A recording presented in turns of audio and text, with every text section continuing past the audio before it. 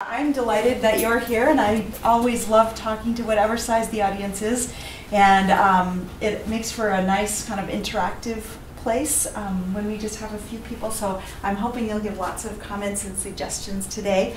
As you can see by the information on the table, my talks are supported by the Oregon Geriatric Education Center, which is funded by the Health Services Research Administration to do outreach and providing education in geriatric topics across the state of Oregon.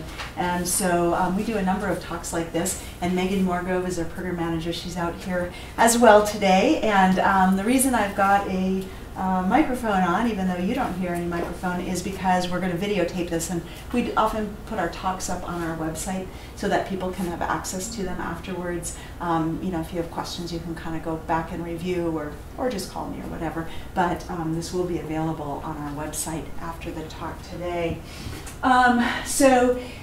This is a complicated question. So many of our older patients do have some cognitive impairment, and it's something that we're, you know, in primary care, we're so busy doing so many other things, and I think every time I see a patient in the clinic, they have at least 17 problems on their list for the day, and kind of getting around to whether or not they have trouble with their memory is oftentimes really complex, and there's so many things going on that it makes it tough. So my hope for today is that we can very quickly think about how to confidently diagnose cognitive impairment in patients, and then really think through what type of cognitive impairment it is, and be able to pin down one of the most common types of dementia in our patients. And this is really important because treatment strategies differ, prognosis differs, everything is a little bit different depending on which type of dementia a patient has. And I really feel that it is possible within primary care to narrow down, or at least come to a pretty good guess of which type of dementia your patient has, so that you can do kind of the best job of taking care of that individual patient. Then we're going to turn and talk a little bit about driving cessation, because I think this is another one of the really complex questions that we deal with in our older patients who have some cognitive impairment. And then talk a little bit about kind of the risks of some of the medications we use in older adults and how that might interface with cognitive impairment in people. So let's start with the patient. Mrs. Atkinson is 82. Her husband died about 6 months ago. And today her daughter reports some increasing forgetfulness. She thinks it's been going on since before Mrs. Atkinson's husband died, but it's gotten worse since the time of his death. The daughter notices that her mom quickly forgets conversations and has trouble paying the bills since the death of her husband. More recently, she's also been neglecting appearance, unable to keep up with the housework. Luckily, she doesn't take too many medications, just hydrochlorothiazide, baby aspirin, a daily multivitamin, and she's been using a little bit of diphenhydramine for insomnia. All right, so a little bit more on Mrs. Atkinson. She doesn't have any trouble with her ADLs, more than a welcome. More than an occasional lack of grooming. She's not having any trouble with walking or mobility. She was initially very sad over the death of her husband, but has kind of come to terms with her grief. She hasn't had any trouble with wandering or agitation, loss of appetite. She's never smoked or drank. She studied the Romance languages in college, and she still practices Italian once a week with a friend. So anyone want to make a guess as to what type of cognitive impairment Mrs. Atkinson might have? Yeah, Colleen? Is there a complication with taking the diphenhydramine? That's a wonderful question. Thank you for asking that. Yes, we're going to talk about that. Oh, okay. Good. You are right to say I'm not even going to venture a guess right now, because she's got a complicating factor that I'm going to try to get rid of first. Good. I like that approach. All right, so here's what just came out this morning that you're getting the very first-hand knowledge of. And this was published today in the Annals of Internal Medicine. I was one of the authors on the paper.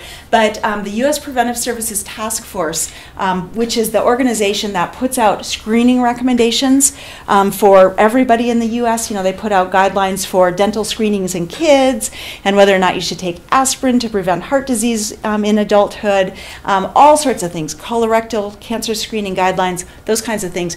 Well, they asked us to do a systematic review review of screening for cognitive impairment.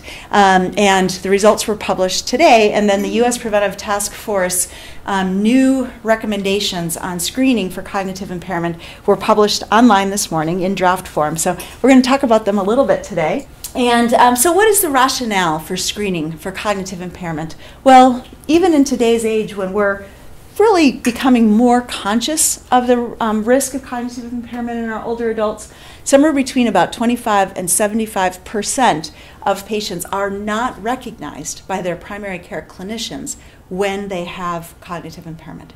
So it's kind of going under the radar screen in most of our primary care practices.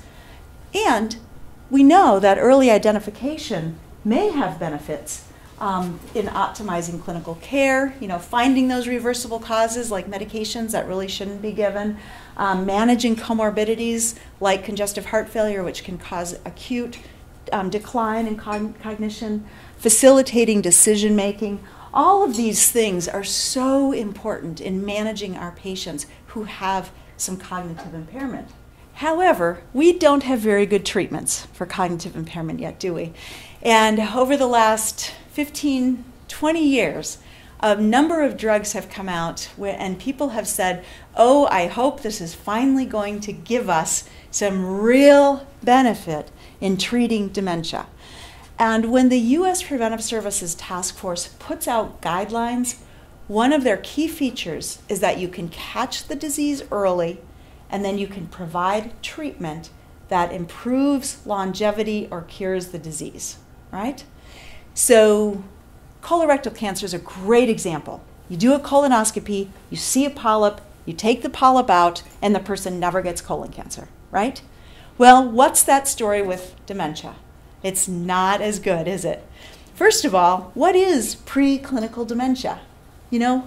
If you're not recognizing or somebody isn't noticing many memory problems and it's not impacting your day-to-day life, do you have dementia? Well, probably not, right? So it doesn't have that same kind of definition of preclinical disease. You can certainly try to catch the disease early, right? And that's probably where our goal should be. Hey, but preclinical disease, hey there, how's it going? Preclinical disease is a little stickier subject, and we're not even sure it exists in dementia. Also, the drugs that we've got so far, as I already mentioned, provide some benefit, but not really enough benefit to be meaningful at a population level. So what do I mean by that? We've got a number of classes of drugs that we can use for cognitive impairment. There's the acetylcholinesterase inhibitors like donepezil or Aricept, and then there's memantine or Namenda. And all of those drugs can do some good in the short term. However, the amount of good they do is minimal. And probably what that boils down to is that there are a bunch of people who don't receive any benefit from the drug and a few people who receive noticeable benefit from the drug. So how many of you have prescribed like donepezil or memantine or any of those drugs? Beth has, a couple people have. So when we prescribe those drugs, we're hoping for a noticeable benefit, right? And the only way for us to see whether they're getting benefit is to do objective testing at the beginning, seeing, what is your function? Can you do your activities of daily living? Can you do your independent activities of daily living? What are your scores on your test? And then do those stabilize out or improve after I've used the drug? And I try to be very consistent about putting somebody on the drug for 6 months and then retesting and seeing if the scores are better, asking if their function is better, things like that. So I can say, yes, you are a responder, okay? And probably only 20 to 40% of the people we see in a primary care clinic are going to be responders to these drugs, okay? So that's kind of the long answer to this first part. There's a small amount of benefit in the short run, but it's probably because a few people are responders and a larger group of people are non-responders. So what our job becomes is really being careful with our assessments to ensure that we're able to detect the people who are responders.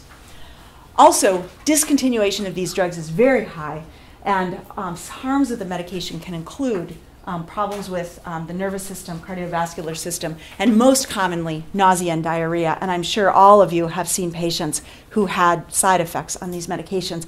There was one study in the VA, Bob, you'll find this interesting, that showed that people who got started on donepezil and other acetylcholinesterase inhibitors had a higher incidence of pacemaker placement. I thought that was a little discouraging because rather than just having that donepezil stopped, they actually got a pacemaker added, which I'm not sure was the best approach. All right, so the drugs can be helpful in the short run and not for all people. So the review also showed that complex interventions aimed at caregivers, so kind of where interventions such as where a nurse goes out to the home and talks with a caregiver and helps them learn how to cope with their loved one who has cognitive impairment, these are also effective interventions. But again, they don't show a huge benefit and they're pretty expensive to conduct. So the overall strength of the evidence is fairly small. And then lastly, cognitive stimulation, or sending somebody to a therapist to do some cognitive retraining and cognitive stimulation, does show evidence of benefit. Again, it's not huge benefit, but a little bit. And for those who arrived a little bit late, what I'm describing is the new evidence review that was just published today that I was part of on screening for cognitive impairment. So we're kind of talking through the things that were found to have evidence to support their use. So, you know, drugs in the short term, and then some of the more complex psychosocial interventions, as well as cognitive stimulation, all have evidence to support their use for dementia. However, and like I said, this came out at about 6 o'clock our time this morning, the U.S. Preventive Services Task Force decided not to change their 2003 recommendation of having an I, or insufficient evidence to support for or against screening for cognitive impairment, simply because, as we described, it's really hard to pin down what preclinical cognitive impairment is. You know, we just don't have a good framework for what is preclinical cognitive impairment. If there's not some recognizable memory trouble or something, it's, you know, you don't have dementia. It's like kind of like we're all zeros on the FAST score. At least I hope I'm still a zero. You know, all the stages of dementia. Stage 7 is end stage dementia, where you're about ready to die. But stage 0 is no disease. So I'm like, okay, well, I guess we're already on the scoring system. Anyway, so the task force has left it an I, insufficient evidence for or against screening for dementia. The screening tools are good enough, and we're going to talk about those in just a moment. Drugs, cognitive therapy, and caregiver interventions provide some benefit, but at a population level, they've determined that that benefit is insufficient. The clinical relevance remains uncertain, and there's not enough studies on how earlier diagnosis of dementia affects decision-making for overall care. And that's one of the most important questions we tried to ask in this study, was does finding dementia earlier, does making a diagnosis a little bit earlier improve medical decision-making, ability of that patient to participate in their care, do things like advanced directive planning, and those kinds of things. And so the summary statement: while the overall evidence on routine screening is insufficient, clinicians should remain alert to early signs and symptoms of cognitive impairment and evaluate those as appropriate. And I think this is a nice bottom line for us. It's probably not going to help us to do widespread screening of people for memory disturbance, but it probably is good for us to have a very high awareness when we see patients. And if we detect, you know, gaps in the history, inconsistent story from one visit to another, or if the patient says, you know, my memory's not as good as it used to be, or if what happens a lot in my practice, the daughter comes in with mom and says, I don't know, mom's memory isn't as good as it used to be, that's when I would really start thinking about this. Now, as I said, these guidelines were just released this morning. There's the website, and they are open for comment. So if anybody's kind of interested in this topic and wants to review it, and even provide a comment or your own perspective from your primary care vantage point, comments are welcome. We will appreciate any sort of comments. What are you guys seeing in your practice around kind of thinking about how to detect dementia or cognitive impairment? Seems like the media and the science are way far advanced in early detection, and explaining that to people who are coming in to be early detected is a challenge. And so it's helpful to have you come and clarify what's clinically appropriate now, and that's going to keep changing. So. Yeah, thanks. Yeah, it's so then, I mean, not only is the evidence, maybe not perfect yet. We always hate the word insufficient. I have to say, we worked on this project for 2 years, and our top goal was to get the task force to get off of the I. Get off of that I statement. Don't leave it insufficient. We want more than that. But we couldn't. The evidence wasn't strong enough. They couldn't take what we were able to provide and move it off of an I. But at the same time, it was very clear that they could say, while screening is not the right way to go, case finding is. And we really need to be thinking about this in a case-finding way. If you have any red flags, if the patient, if they were regular for appointments and now they're starting to arrive late, any red flags should trigger a screening. Just to make things more complicated, the DSM-5 has totally changed all of the nomenclature on this as well. So it's not even called dementia anymore. And this came out in May, so it's also pretty fresh and new.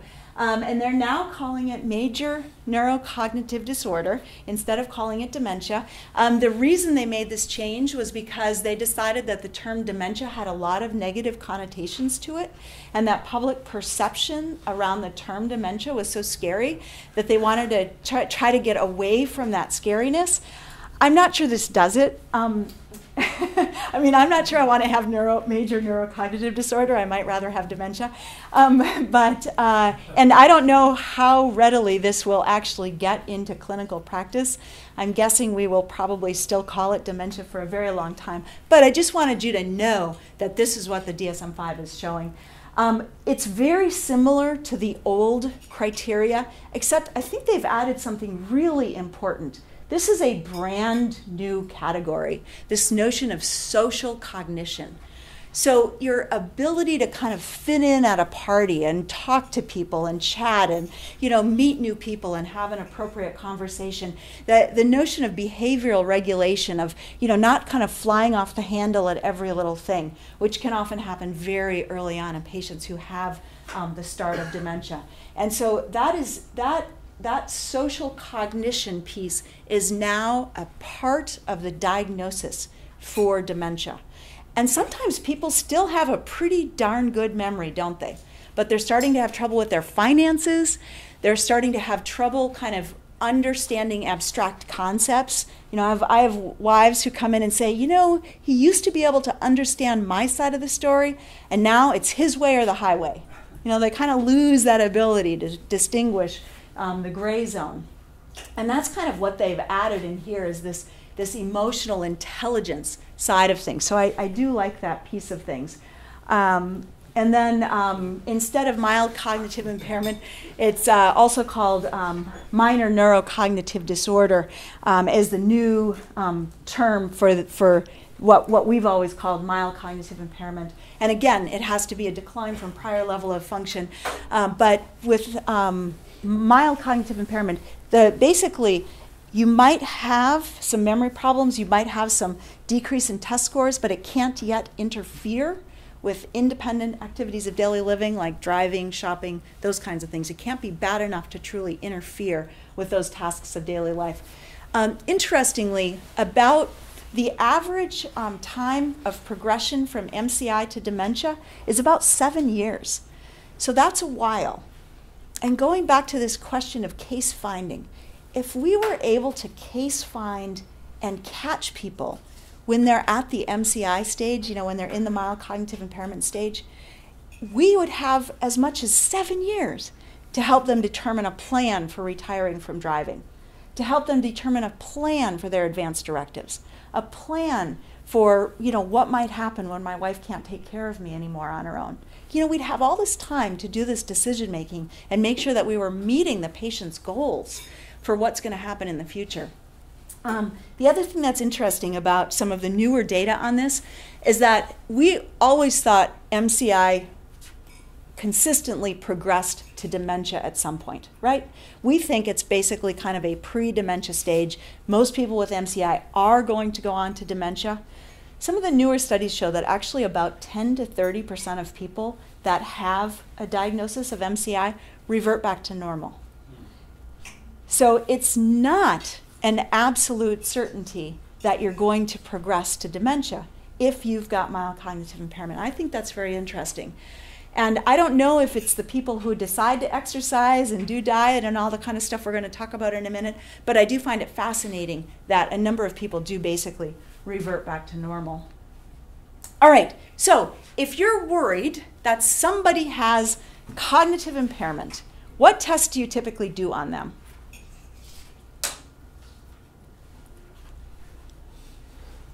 Mini-mental status. A mini-mental status, okay.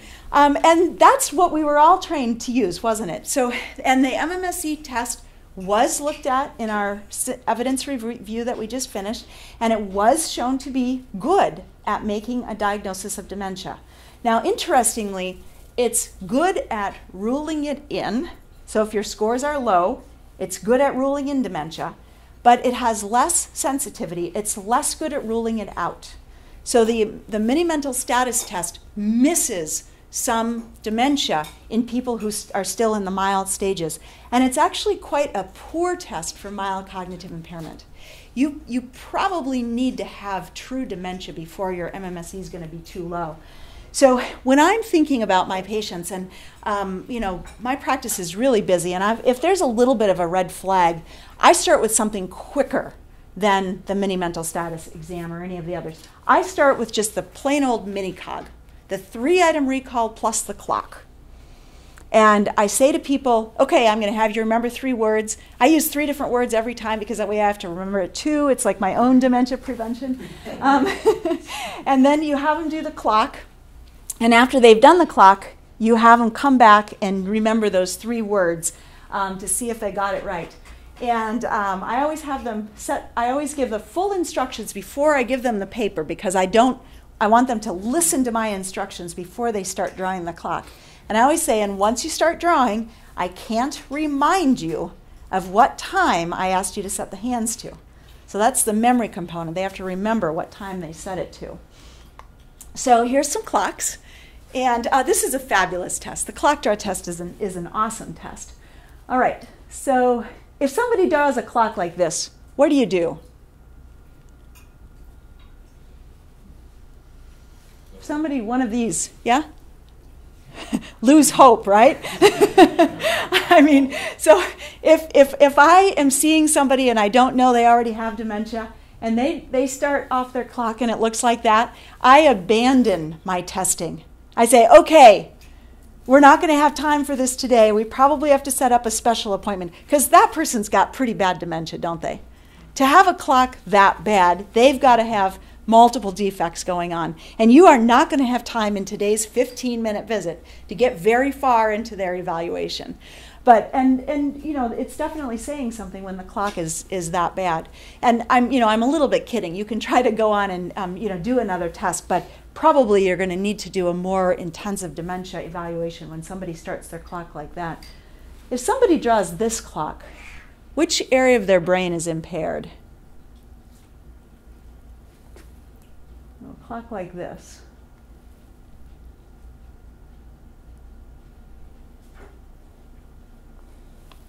So, in this guy didn't plan very well, did he?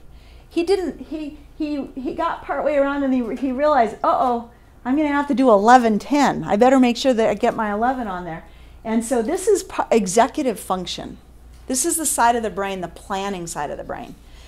Certainly one of the most important areas for maintaining independence, your executive function.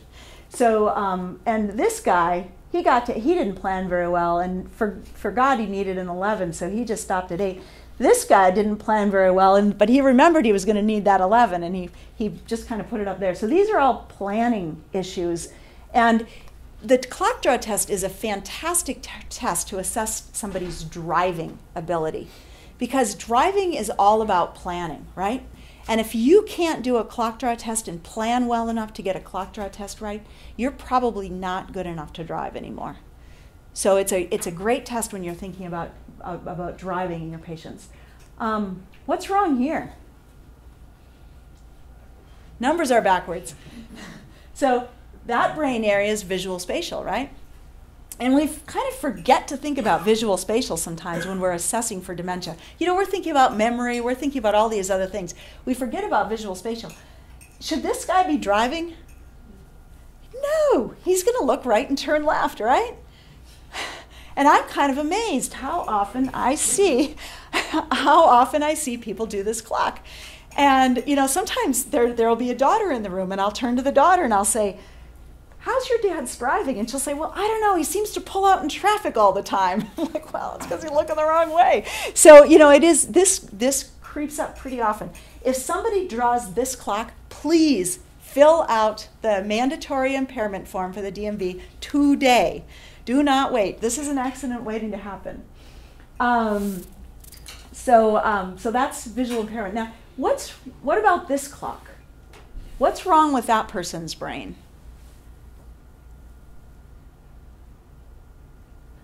You asked him to set it to 10 past 11.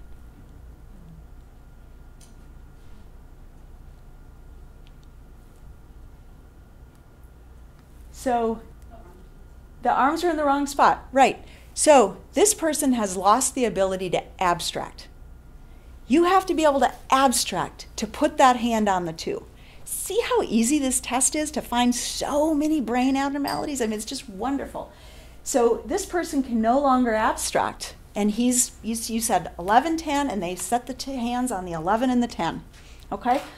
What if this guy went digital on you, right? That's another loss of abstract ability. Okay? This guy became concrete and said, okay, well, I'm just going to do an 11, 10 there for you, Doc. So anyway, the clock draw test is a great test. It really can point out a lot of problems. And then when done with the 3-item recall, that gives you a nice memory piece as well. Okay, well, let's move on. Anybody ever done a SLUMS? St. Louis Mental Status Exam, St. Louis University?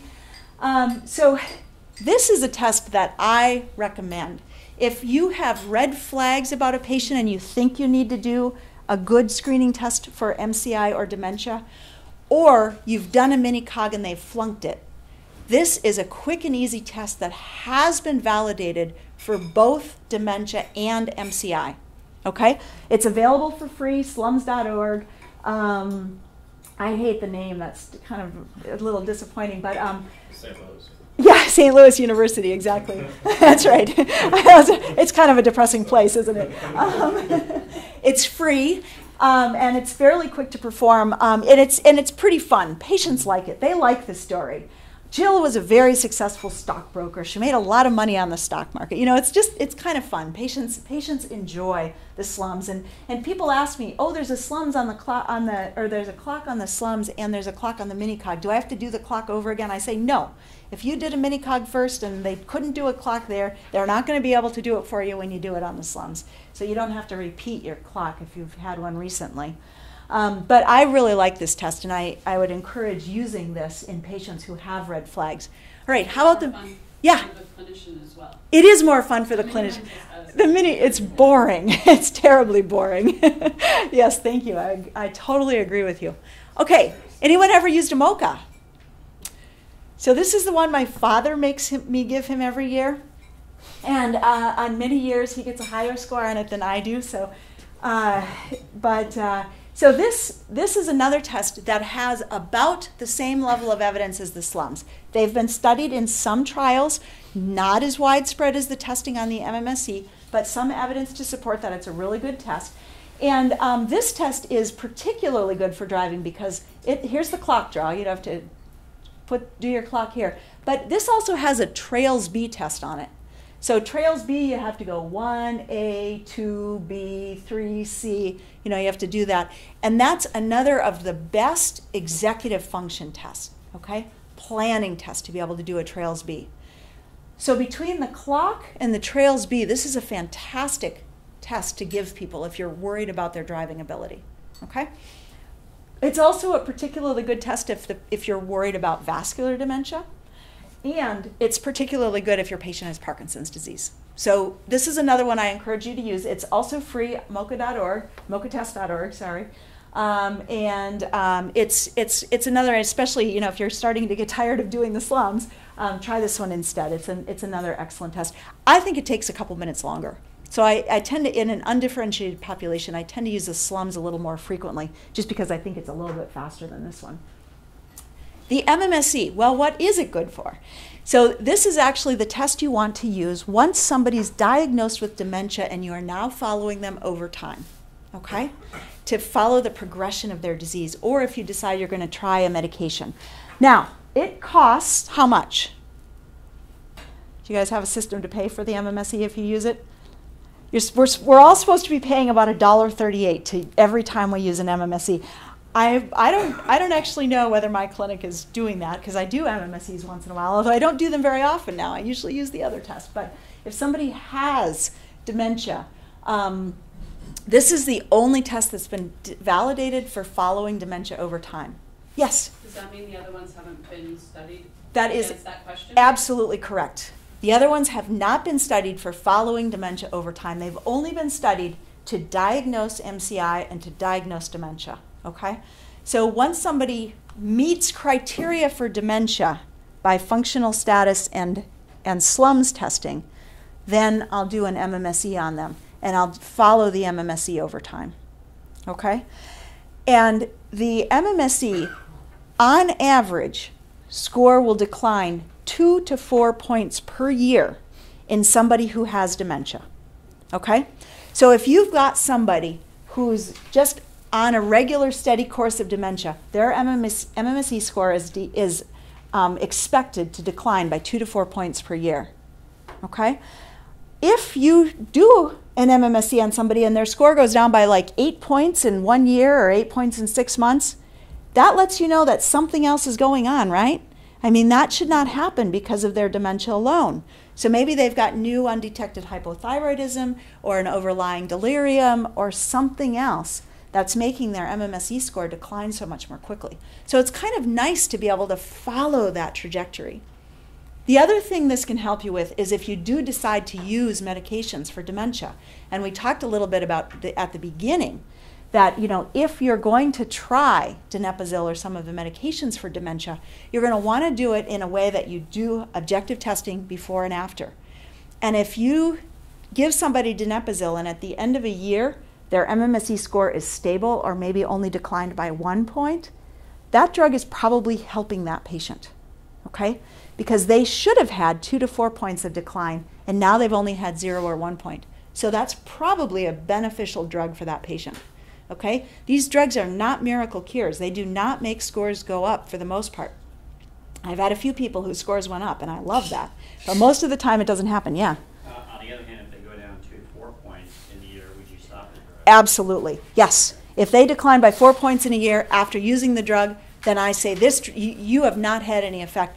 Now, every once in a while, because I do see this pretty regularly, every once in a while the daughter comes in and says, oh, Mom's so much better. She only asked the question 3 times instead of 50 times, and she can get dressed now, and she doesn't need help with her cooking. And you know, they'll say there's so much ADL improvement that I'll say, well, okay, even though her scores have declined, I'm willing to give you the benefit of the doubt and continue this drug because you've really noticed the functional improvement. All right, so let's talk about a little bit about the types of dementia, because you know that's the other thing that's kind of important to be able to sort out. And Alzheimer's is still the most common, and that is impairment in memory. So you have to have memory trouble to have Alzheimer's, of course. And then just one of these other areas, and see how I've added that additional category of social cognition, can be one of the areas of impairment in people who have Alzheimer's dementia. And a lot of people say to me, Elizabeth, What's the most common second finding in Alzheimer's? You know, memory loss has to be there. Is it executive function? Is it verbal fluency? What's the next most common?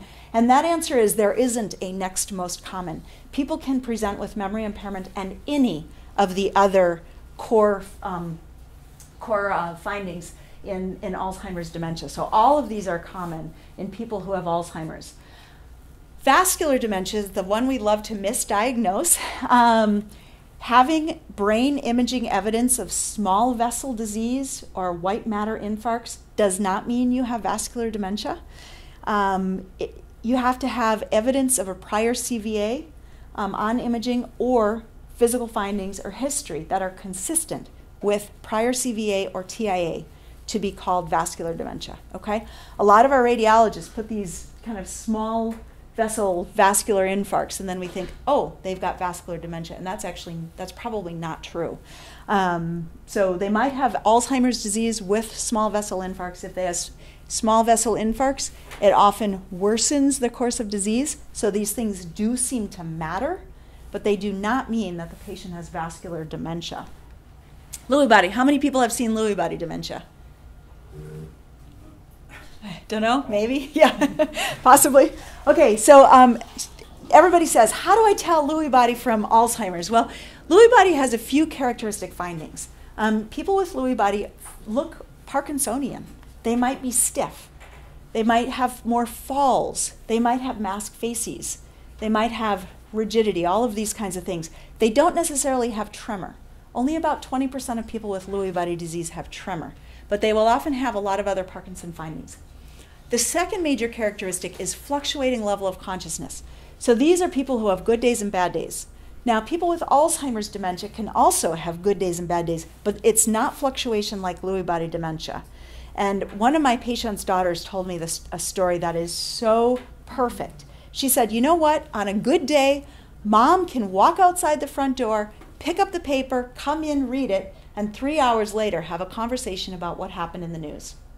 On a bad day, she steps out the front door to pick up the paper, wanders down the road, and has to be brought home by the cops. Okay? So huge fluctuations. And some people with Lewy body have what appear to be absent seizures. I had a woman who had been diagnosed with Alzheimer's, and when I met her, she was toppling out of her chair. And she also had a gait disturbance, which had been previously undiagnosed. And so she was doing this chair toppling, and she'd been sent to the ER twice for a syncope workup, and nothing was ever found. You know, they just couldn't make any positive findings for any sort of cardiovascular disease or something like that. So I said, you've got a gait disturbance, and you've got what appear to be these little absent seizures. Do you ever see things that don't really exist? And she said, oh yeah, I've got these two little men. They've been there for years. They're kind of on the smallish side. I'm not really afraid of them. And I'm like, have you never told anyone about these two little men? And she said, oh, I think I might have mentioned it to my daughter. But so she had Lewy body dementia, right? That had been unrecognized previously. But she had all of the characteristics. So typically people will have well-formed visual hallucinations. About 90% of the time the hallucinations are visual. The other 10% of the time it's auditory. But mostly visual, and it's oftentimes of children or pets. I have one lady with Lewy body. Her hallucination is of a dog sitting next to her. She says, don't you take my dog away. That dog's my friend, and I don't even have to walk him. I was like, I kind of wish you were getting out there walking your dog. But anyway, so a lot of people kind of like their hallucinations that they have with Lewy body, but sometimes they can be very distressing. These people have a lot of attention and executive function disturbances. Their memory might be pretty well preserved. I had a lady she was amazing. She was actually really consistent over a number of years. On a bad day, her MMSE score was 16. On a good day, her MMSE score was 26. She fluctuated that much from a bad day to a good day. And on a good day, she was pretty good. She went to Nordstrom shopping with her daughter, because not only could she remember things on a good day, but she could also walk on a good day. And on a bad day, she wasn't really walking. So that's what Lewy body is like. It's more common than previously recognized, and it's really important. And a few caveats on our patients who have Lewy body. First of all, they're really sensitive to those neuroleptics. Because of the Parkinsonism, if you accidentally give them Haldol, they could have marked worsening of their Parkinsonism. And it might be permanent. It might not be reversible if you stop the Haldol. Also, if you think that person might have Parkinson's disease and you give them some Sinemet, they can have terrible worsening of both cognition and their visual hallucinations. So the drugs for Parkinson's can be extremely dangerous in this population. Not permanent, the way the antipsychotics. It might be permanent as well. Yeah, they may not go back to their prior baseline when you stop that Parkinson's drug. So it's really important to think about the possibility of Lewy body dementia before you treat Parkinsonism in an older patient. The good news is that this group of patients is exquisitely sensitive to the acetylcholinesterase inhibitors, such as donepezil. And if you've not found those drugs to be successful in other patients, because they're really not all that great, please, if you think somebody might have Lewy body dementia, give the drugs a try, because they might take away their visual hallucinations and they might markedly improve cognition for that group of patients. And there was a paper study just last year that showed that people with Lewy body, when they were started on donepezil, in just 12 weeks, their MMSE score went up by 4 points. So compare that to what we just said about the typical course of Alzheimer's and how donepezil does not make for any improvement in MMSE scores. Rather, with this population, you might see some actual real improvement. Lewy body dementia often happens in people in their 60s and 70s, and the time from onset to death is only 5 to 7 years, compared to Alzheimer's where it's 10 to 14, so a pretty significant drop in life expectancy in people with Lewy body. Any questions? Yeah? Sometimes I have patients, not very often, but sometimes I have patients who get hallucinations on their Sinemet that they're being treated for Parkinson's. Yes. Is that yes, that may be your Lewy body dementia, that or that is that there enough of a population who gets hallucinations with Sinemet? Yeah, that may be your clue that that person has Lewy body disease instead of Parkinson's disease. Now, then people ask me, okay, well, how do you tell the difference between Parkinson's and Lewy body then? And people with Parkinson's disease, on average, don't have trouble with cognitive impairment for at least 7 years. So Parkinson's can definitely lead to dementia, but it's usually at least 7 years later. In Lewy body dementia, the Parkinson's symptoms and the cognitive impairment happen concomitantly, or at least within a year or two of each other. So you're going to have much earlier cognition problems in those patients. And oftentimes, if somebody gets hallucinations on Sinemet, it's because it really was Lewy body. Okay? So yeah, that's your first clue. Stop that Sinemet, do a good cognitive testing on them, and maybe watch them over time for a few months and kind of see what happens. But yeah, that I use that as a clue that it might be Lewy body instead of Parkinson's. Now, granted, people with Parkinson's can occasionally get hallucinations, so it's not 100%.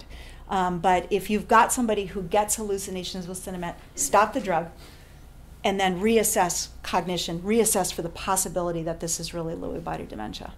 Frontotemporal, this is a tough one. Decline in the personal or social interpersonal conduct, impaired reasoning, difficulty with tasks. Has people seen this dementia, frontotemporal? This is a tough one, isn't it? There are no good drugs. There's not a single drug that has been found to be useful. This is where you really do want to get your team involved and, have them see the social worker if possible, have them see the therapist, and just they're probably going to need to go to a memory care facility fairly quickly.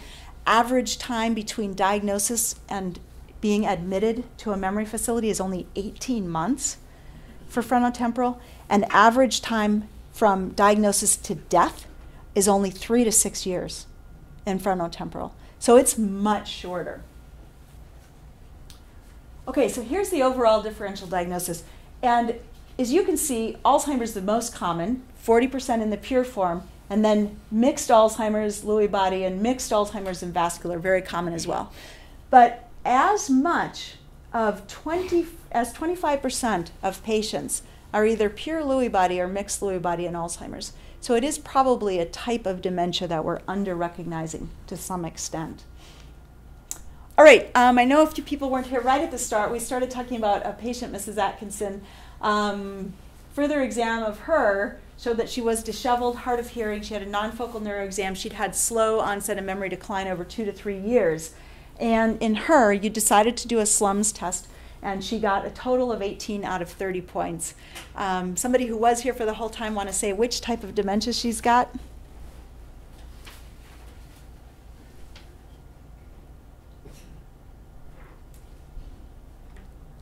Colleen? Give a try. You're still worried about that diphenhydramine. No, I really want to think about this.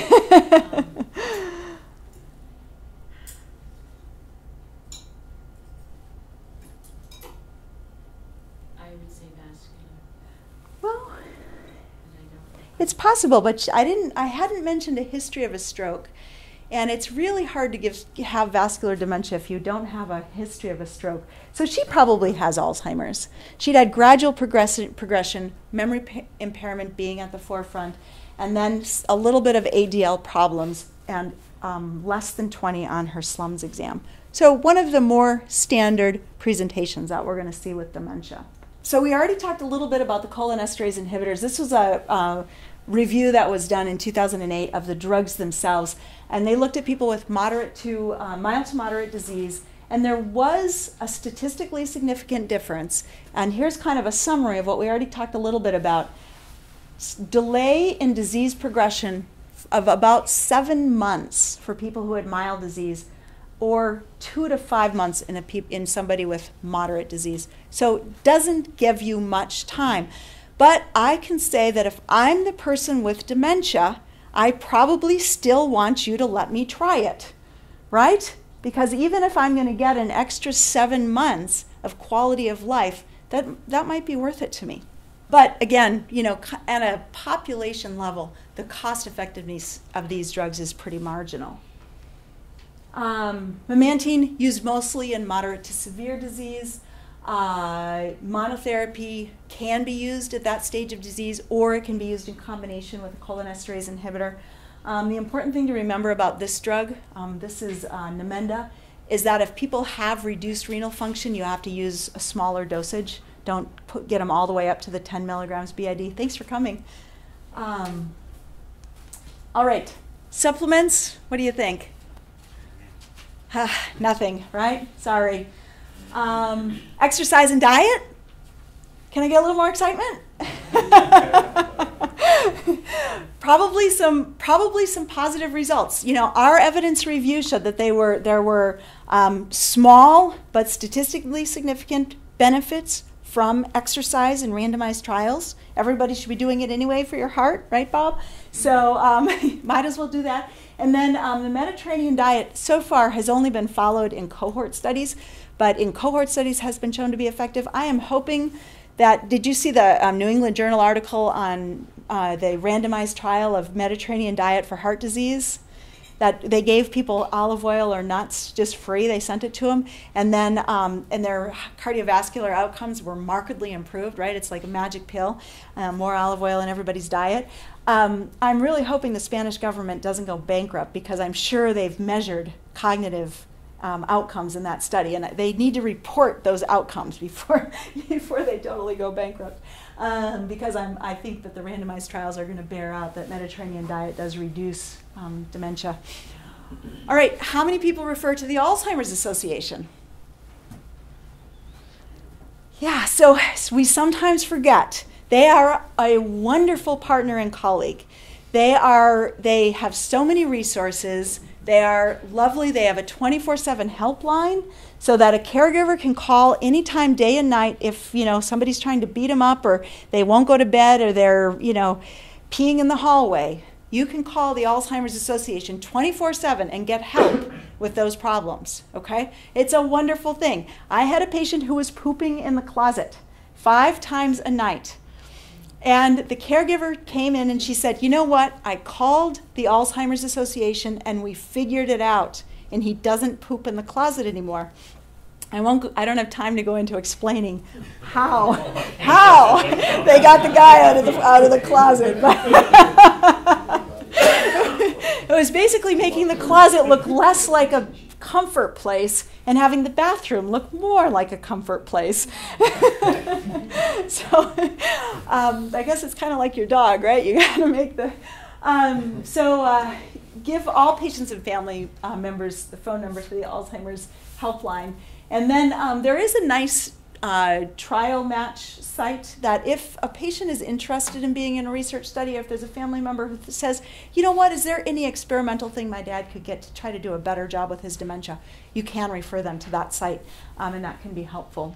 I think everybody knows this because we are in Oregon, thank goodness, but I just put it up here as a reminder.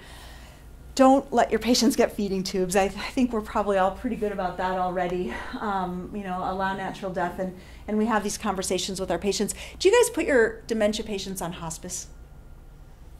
Sometimes. Sometimes, yeah. It's a little bit hard, isn't it? Because how do you know when they're eligible? And I mean, sometimes it's obvious because they're bedbound and they're not doing anything. But we do under-refer our dementia patients to hospice. And I think it is because we just have trouble kind of knowing when it is. But, here's the eligibility. They can't do any of their own ADLs. They can speak no more than 6 words at a time. And then they have to have another dementia-related comorbidity, such as weight loss, aspiration pneumonia, decubitus ulcers, things like that. So the criteria are pretty strict if the diagnosis is dementia. But I think it's worthy of trying to figure out when we can get our patients into hospice. Because we also forget to turn off their defibrillators. We also forget to turn off their defibrillators, don't we? Yeah. So, and that's part of that, picking them up early enough to talk about this in advance, right? Because there needs to be a stage when we say, okay, time to turn off the defibrillator. Yeah, absolutely. And I can't tell you how many times, patient has been put into hospice and then the hospice provider says, what's that? And finds the defibrillator. And we're like, uh-oh, forgot to have that conversation. Yeah, well, and Elizabeth was just pointing out here, an even tougher question is, could you turn off the pacemaker? Yeah, that's even throwing your Yeah, so I've come down on the side of not turning off the pacemaker. Pacemakers are comfort, and you can decline really quickly. I mean, some people aren't using their pacer that much, and maybe they would do just fine having it turned off, but I turn off the defibrillator, but not the pacemaker. And sometimes that's a difficult discussion to have with a family, because they don't quite know the difference, and they don't really understand it very well. But yeah, I don't turn off pacemakers. I do turn off defibrillators. Similar. Yeah. It often creates more problems than it solves. Yeah. Unless you're sure that the patient is going to die. Right. Right then and there when you turn it off. Right. And it brings a resolution to the Yeah. issue. But to have them start fainting now Right. and coming to the ER and Is admitted and stuff really unfortunate. is really a disservice. Yeah. Good point. Thank you. I'm sure you've already read this, so I'm not going to go through it again. Okay, so hopefully in the last little bit of time, I've convinced you all that your skills at diagnosing dementia are excellent, and that you can also sort out what type of dementia they have, and hopefully kind of use the right drugs and strategies as possible for the specific types of dementia, and particularly, some of the caveats with Lewy body are going to be really important to remember. Any questions about that so far, or comments you want to make? Yeah. With the slums or the MoCA, are those dealt in any non-English speaking populations? Oh, great question. So slums, not so much, but MoCA you can get online in about 20 different languages. It's amazing. Pictures. It's Korean. I mean, yeah, it's in that language. And I can't remember if the pictures are the same or if they like a Korean animal instead of an American. But I think rhinoceros is on there, which really isn't an American animal either. MoCAtest.org. The first thing you'll have to do is plug in which language you want it in. And I've had interpreters on the phone, actually, and a Korean language MoCA, and the interpreter I emailed the interpreter, the MOCA test, so they had it in front of them as well. And they basically used their interpreter skills over the phone to help that person do the MOCA test in their language, and then kind of told me what the score was, because I wasn't going to be able to figure out any other way. But it is certainly possible to use that in a number of other languages. Yeah, that's a great question. Okay.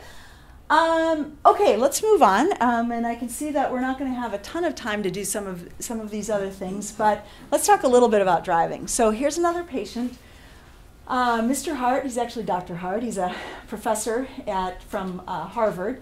Proud that he's already learned to drive, and I just detect a few red flags in his story. So I decided to do a slums test on him, and it's 22. I mean, this guy's a PhD. That's probably not where he started, is it? So this guy's got mild cognitive impairment, and the first thing he says to me is, I will never give up driving. Anyone ever have a patient like this? No, I know you haven't. What would you do? What do you do? Do you need to take his license away now? Well, if you're hardcore, you might, I suppose, huh? So technically, no. That in Oregon, the answer to that question is no. You have to have evidence of severe impairment. Like severe and, now. Imminent? Is that the right word? Danger now. And in somebody who's got a 22 on their slums test and seems to be doing okay, even though his wife thinks he's had a few near misses, we do not have clear and convincing evidence of severe impairment. So technically, we don't yet have to report this guy to the DMV. That makes me a little bit nervous. Sometimes it probably makes you a little bit nervous sometimes. But if we did report him and then he passed the test, he'd probably be really mad at us. And so what do? Well, obviously, driving is so important.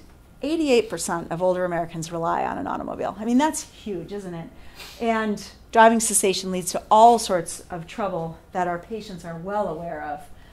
And there's a huge list of medical reasons why somebody could have impaired driving. All of these things can lead to problems behind the wheel.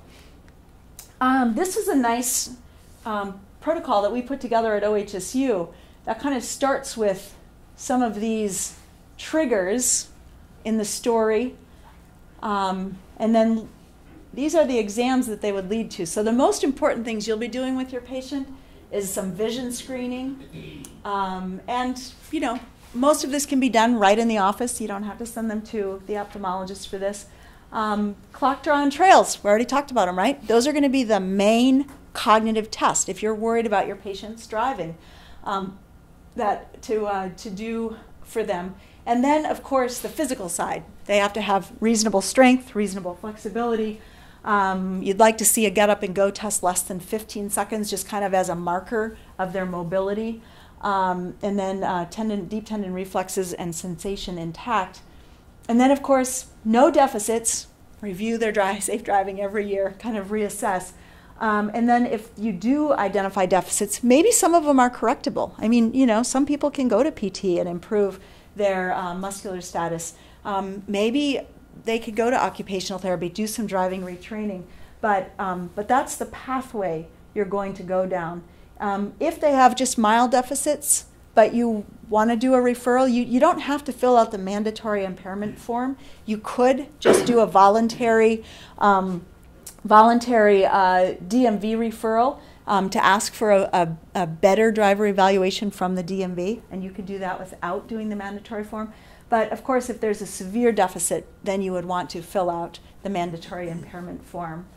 Any questions about this? That's kind of a quickie, but we've got it in your slides. Yeah? What if they refuse to do the DMV driver safety eval? Yeah. You're kind of on the fence. You're kind of, yeah. Well, so that's a great question. And so I do try to make friends with my patients and, kind of have them not refuse things too much and cajole them into doing things. And, your daughter's worried about you. Can't you just do it for her? And, kind of talk about that.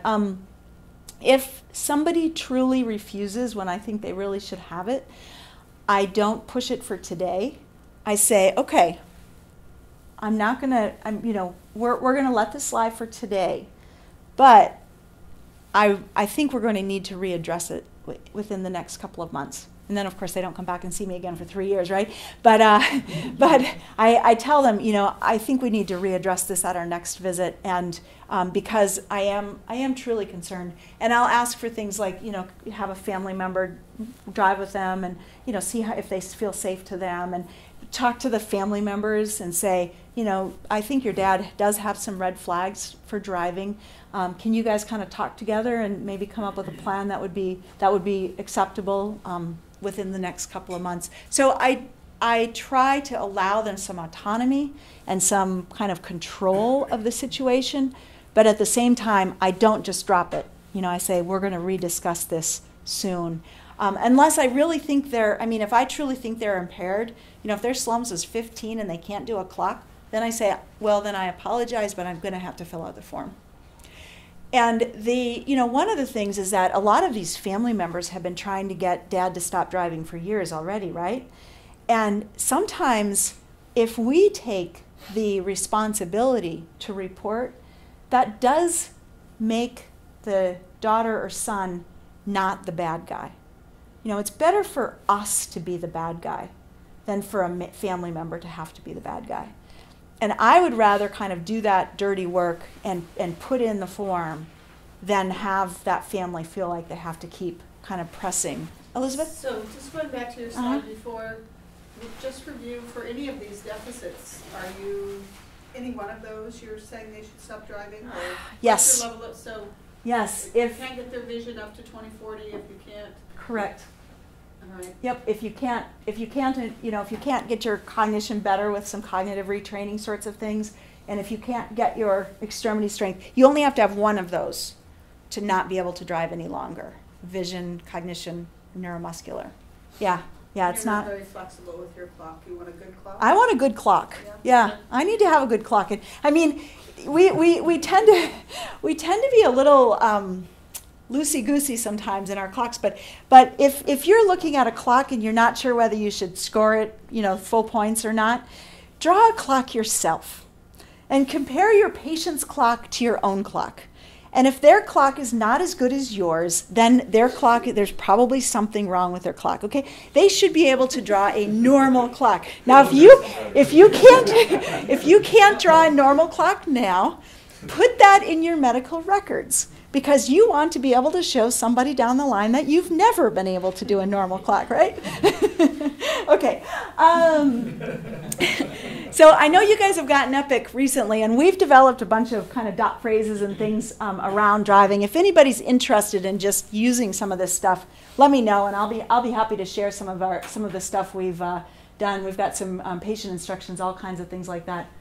All right. So Mr. Hart, not unsafe to drive yet, but you suggest he start thinking about alternatives to driving. So this guy happens to live in Portland, and he was on a streetcar line, which I was really happy about. And so I suggested, he was like, no, I will never take the bus. I will never take the streetcar. It's just not going to happen. Well, luckily, the next time he came back, and he's like, hey, you're going to be so proud of me. I took the streetcar. So even though he was adamant against it when we talked the first time, he did kind of agree over time to start doing it. And he's now using the bus in high traffic. Actually, I just saw him last week, and I had to take his license away completely. But by then, now he knows the bus system so well that he didn't even mind. Okay, I'm going to skip this case. This is going into the drugs because we're about out of time, and I want a little time for chat yet. But let's talk about Fred for just a moment. All right, Fred is 87, and he's admitted to your hospital with GI illness and dehydration. These are his medical problems. These are his medications. He's got an estimated creatinine clearance of 28, and I recommend anyone who's over 80 to calculate creatinine clearance using Cockcroft-Gault. Most of our systems use MDRD, including mine. It overestimates creatinine clearance 50% of the time in people over 80. So, go to nephron.com and use the Cockcroft-Gault calculator to calculate the estimated GFR for your patients. All right, which of these medications are a problem for this guy with his current situation? Furosemide, yeah, right. Well, Aricept, good. Why is the donepezil a problem, do you think? Why is the Aricept a problem? Because you need to have good current and current. You need to have good current. Plus, he's got CAD, and he might have bradycardia from it, and he might be a major problem. What else? Well, and he's having problems with GI problems, so that could be related. Yep, absolutely. This could all be a side effect of his donepezil, couldn't it? The DI illness and dehydration. What else? What else, medicine? Yeah, which other meds are a problem? Zolpidem. Zolpidem, good. Alendronate if it's a GI problem. Excellent. And also, what GFR can you go down to with alendronate? Do you know? have to take half of it if you. Well, that's what some people say. So below a GFR of 34, alendronate is probably not doing much good. I have some bone colleagues who say, well, even if it's doing a tiny bit of good, you should keep using it. And I'm kind of like, with its side effect profile, I want it to be doing more than a tiny bit of good. So I typically stop alendronate below 34. Good. What's the GFR cutoff on that one? Thanks. It's probably about 44, actually. So that one's pretty high. You're right. Okay. Well, here you are. Most of what he's on is either a red flag or a yellow flag for somebody his age. You know, hypotension and cognitive impairment. All of these are probably risky in somebody with type 2 diabetes. And there's now a recommendation against, I think it's from the American Board of Family Medicine, recommendation against doing finger sticks in people who are just on oral diabetic drugs, which I love that recommendation. So just kind of thinking about our patients and how many things they end up on. You know, they're just collecting baggage all their lives. And Fred probably needs most of these stopped. All right, who knows about the Beers criteria, the Beers list? This was just updated in 2012, so it's pretty recent, pretty good. And you can get a free app from the American Geriatrics website. So it can be really handy and easy to kind of pull up and use on your patients. And then have you seen the Choosing Wisely campaign? I think that finger stick one is the American Board of Family Medicine's Choosing Wisely. But for dementia or for geriatric patients, the Choosing Wisely items are no feeding tubes in dementia, try not to use antipsychotics if at all possible. Don't lower hemoglobin A1C below 7.5 for your older patients, people over 75. No benzos if possible. And then don't use antimicrobials to treat bacteria unless there are specific urinary tract symptoms. All right, questions? So that was kind of a quickie through dementia and then a little bit on driving and drugs. There's certainly plenty more we could talk about, but do you guys have thoughts? Can you comment on this program? Yes, it's fabulous. And it's available. Megan, isn't that driving program available to everyone? You talked with a person at our recent conference about that a little bit. Yeah, I think it's just a referral. Is it expensive or? No, I think it's covered, or I don't think the patient pays anything for it. So yeah. All right. Is that OHSU? It's not OHSU. Nope. We learned about them through a conference where they were at, but it's a state-funded program. Doesn't OHSU have a driving simulator or something? We have an occupational therapy driving evaluation program, and there are a number of them around the state as well to do a driving evaluation. They cost a little bit over $200 Maybe or that's so. the one that I thought was expensive. Yeah. And this one you think is covered by insurance. I think that one's covered. Yeah. That's what we learned because we talked to the people who were sponsoring it. And when I tried to use this as a something we used in Idaho. We had really good rehab medicine. We Yeah. send someone, so we'll see if you pass your test. Yeah, yeah. And if they didn't pass their test, you say, now we have to Right. grab your license. Right. And I got this vague one from the one I tried to refer to here. So do you get more concrete feedback from this one?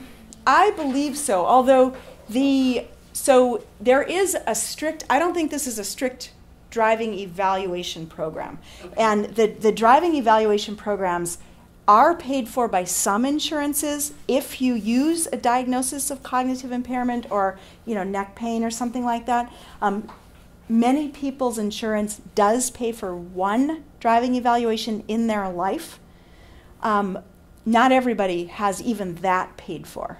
And that's the strict evaluation. That's not driver rehab. That's just evaluation. I think these guys are more on the rehab side of things and helping to make improvements in your driving, not doing a strict driver evaluation. But I'm not absolutely positive. And OHSU has a strict driving evaluation. OHSU does not have. We have OTs will do a driving eval, which might be covered if you send somebody to OT for cognitive impairment. It's not the same as, like, Providence has a real driving evaluation program in Portland, and that's kind of the highest level driving evaluation program. Our OTs are not doing quite this. Like, they're not taking people and doing on-the-road testing with them, and I'm pretty sure the Providence one is. So I would go through Providence. You guys are Providence anyway, so you can probably get that referral. Yeah, good question. All right, if you guys would take a minute and fill out this green form, since we're from the Geriatric Education Center, we would love to just quickly collect your demographic data to turn back into HRSA, and so that we can make sure they know who we've chatted with today. Any other questions? All right, thank you so much for coming. Thank you. Thank you.